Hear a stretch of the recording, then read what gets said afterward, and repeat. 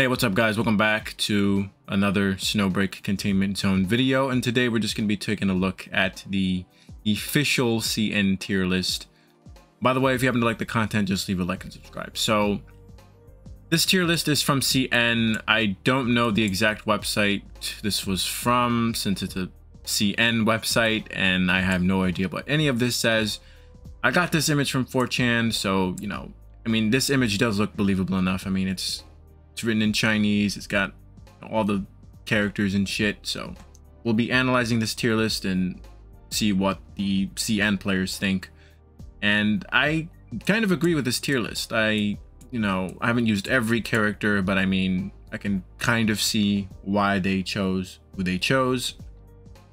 So on Triple S, we got Yao and both of the Acacias in the same tier. Now, Yao is probably one of the best damage dealer in the game, and she's a standard character. You can also pick her up for free, so she's very good at what she does. She's also a sniper, so she can basically, you know, snipe enemies from a distance, take care of enemies from a distance. She's basically got your back. She's a very good DPS. If you're still thinking about who to choose from the pick your free 5-star, if you want a brain dead answer, just pick Yao. Now, Kaguya Acacia, in my last Acacia video, I basically explained that she's one of the best supports in the game, and that's probably why she's Triple S, because she really is. She can decrease the enemy's elemental resistance, she can slow them down, providing some crowd control, she can freeze them, you know, she's just very good, right? You can basically put her on any team, any universal team, and, you know, it'll just work. Next, we got her 4-star version. Now, it's pretty interesting to see her 4-star version like this high up. When I played her in the beta, I was kind of like slightly disappointed in her, but I mean, after playing her for a little bit in the actual release, I mean, I can kind of understand why she's Triple S. Her standard skill can hit any enemy on the field, basically. That's like in her point of view. Her burst can freeze time for a bit, so it's kind of like the, you know, the Zawarudo, right? I don't even know what else I can really say. Her support skill can, I think it can slow down the enemy, so that's pretty good too, slowing down enemies. Both Acacias can basically slow down enemies in some way, so that's probably why they're Triple S, and I think I can agree with that. Next, we got Double S, second best characters. We got Wild Hunt Life. Wild Hunt's Life is a pretty excellent AoE character. She can freeze enemies with her support skill. I think she can also freeze them with her standard skill with Neuronics. She just has generally very good AoE, and that's kind of why she's really high in this tier list. Next, we got the 4-star Fridia, which is pretty interesting. Now, she does have a form of crowd control, I believe, and I think that's kind of why she's high on the tier list. I mean, I can't really see what else. Crowd controlling is pretty important since you're going to be dealing with so many fucking enemies in the game. Having some form of crowd control will be pretty handy. And then next we got damn, sorry, it's been a long day. We got Fenny, 4-star Fenny, who is higher than the 5-star version. Now, both of these characters kind of do different things. Now, the 4-star version is basically like another form of crowd control, and she can also interrupt the enemy, while the 5-star version is a support. She basically, her support skill basically speeds up your shots, which is pretty neat. Anyways, the 4-star version is a little bit higher than her 5-star because I do think that she does have a little bit more utility for herself. I do believe she gets a shield, and I think she gets like damage reduction through her Neuronics. I could be wrong, but her form of crowd control is just really good, so you know, it's very excellent. And then next we got the 4-star Marion. Now, I might be missing something here, because wait, is that the 4-star? No, that's a 5-star. I'm tripping. That's a 5-star version. I'm tripping. I was about to say, like, what the, why is the 4-star version this high? No, this is the 5-star version. Now, I don't even know what else to say. She's a sniper. She can take out enemies from a distance, which is very good. I don't even know what else to say, right? If you know, she's a lower tier than Yao, but you know, she still gets the job done. I don't think she's as like excellent as Yao, but she's still very good in her own right. Oh yeah, the 5-star Marion also has pretty good utilities with her kit. Like she can, you know, her standard skill has like a taunt, which is pretty nice, which gives her more distance to snipe up enemies. And I do believe her ultimate basically like automatically hits an enemy's weak point, so that's pretty good as well. Next we got the S rank, which is like the third best characters. We got Wild Hunt Life.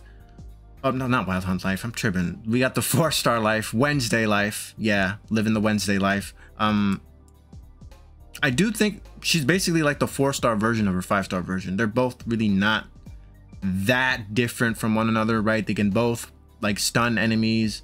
They both have really good AoE. So her being an S is not that surprising. Next we got damn, I honestly don't remember her name. I think her name was like Shixing or something. But from what I know about her, she's basically like the Yaimiko in this game. She can set up totems and she is also a healer. That's basically all she does. I don't really know what else she does. I don't even think I have this character at all. She was not in the beta, so she is relatively new. Next we got shit, what was her name? God damn it. All right, so I had to log into the game just to find out who she was. This is Maxar, and she's basically a Frost main DPS. I played her in the beta and I was kind of disappointed in her, not because of her damage, but because I just thought she was just very boring to play. But she's basically just a Frost DPS that just deals a shit ton of damage. I do believe she has to stay on the field in order for her her standard skill. It basically like takes like the soul out of the enemy, not the soul, but like the ID or ego or whatever, and you know, it basically like deals damage to the enemy and shit. And her support skill can also deal AoE damage to enemies, I believe, through neuronics. And her ultimate is pretty strange because it does change on depending on how much HP the enemy has. If the HP of the enemy is very higher than Maxer's, then it'll I think it'll just deal a shit ton of damage. But if the HP is lower, her bullets will just deal more damage. She basically gets like an attack boost for like 10 or 5 seconds or something. So yeah, I mean, I think she's just a very good Frost main DPS. That's basically all she does. Now next on the S tier rank is the 5-star of Phrydia. Now I have no idea what she does. I don't have her, and she was not in the beta, so I don't have a clue on what she does. I think she is a shielder, I think. I don't remember what she does, but it is pretty odd to see that her 5-star version is lower than her 4-star version. I guess the 5-star version isn't really all that, like, doesn't really have that much utility, I guess, maybe.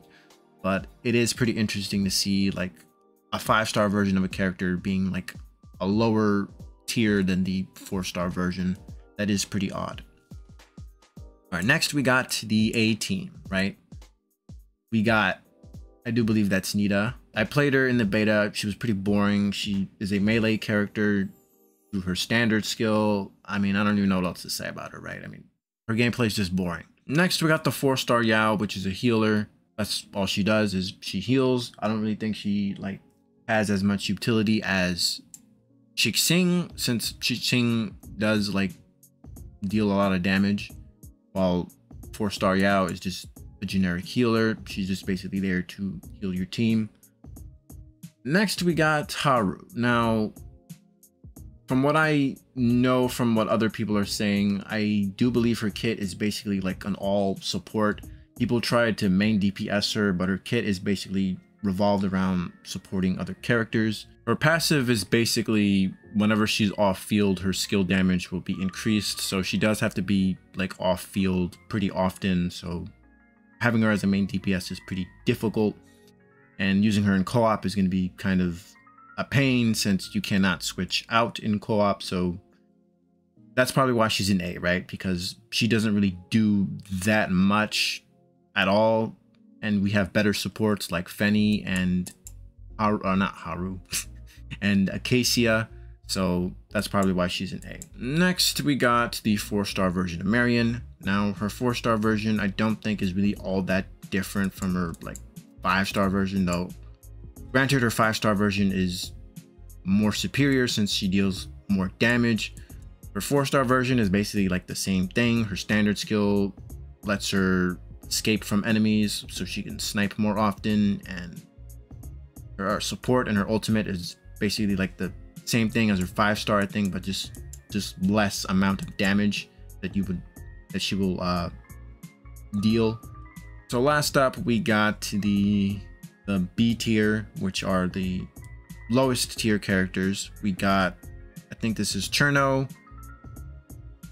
From what I remember, she basically like summons a stand and shit, and that's all she really does. And then we got Enya, big sis Enya. It's kind of a shame to see her this low because she is like one of my favorite characters, but to be honest, I don't even remember what she does, even though I've been using her a lot. I think her standard skill is kind of unreliable because she basically summons like a bunch of bombs and shit, but since they bounce around and like move around, sometimes they'll like blow up like when they don't need to blow up, you know what I mean? Like her standard skill isn't really all that reliable. It's so like, it's only very good if you're fighting like in a very closed room or like in a hallway, a very tight hallway. That's when her standard skill shines the best. But since they basically go all over the place, sometimes they don't even hit the enemy, and kind of sucks.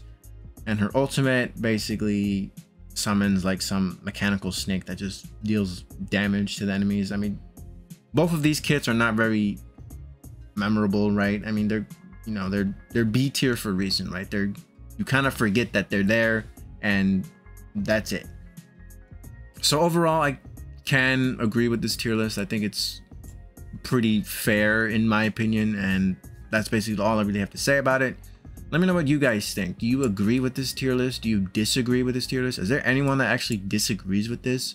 Do you think characters should be higher or lower than they should be? Let me know in the comments below, and I'll see you guys later. Bye bye now. Come again soon.